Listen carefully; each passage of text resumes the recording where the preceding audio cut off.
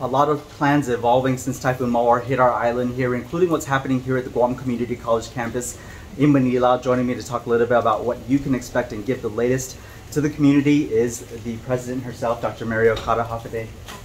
So, first off, talk to me a little bit about how the campus fared after the storm. So there is some buildings that have water damage, and so we're slowly going through and assessing. We did have some insurance adjusters here yesterday to take some photos of particular buildings and classrooms.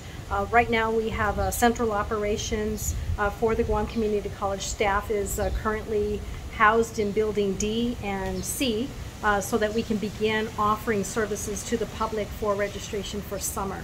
So we've got summer registration ongoing. They can also come in for fall registration. So we've got all of that going on. We've delayed summer classes until July 3rd to give us some time to get back up and running in full force. But we've really centrally located all of our operations so that it's kind of like a one-stop.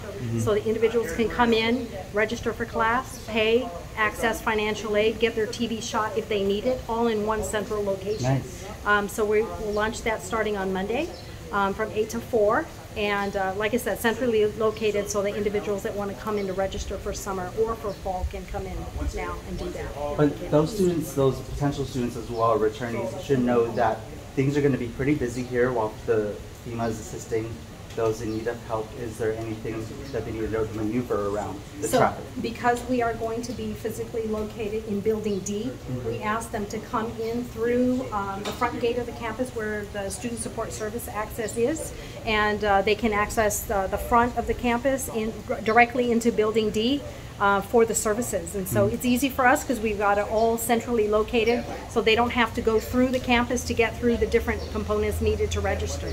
So that's why we've centrally located it. Again, that's specifically for the GCC community, for the students and those looking to register here, a one-stop shop, of course, to make it easier for you to get through during this recovery period.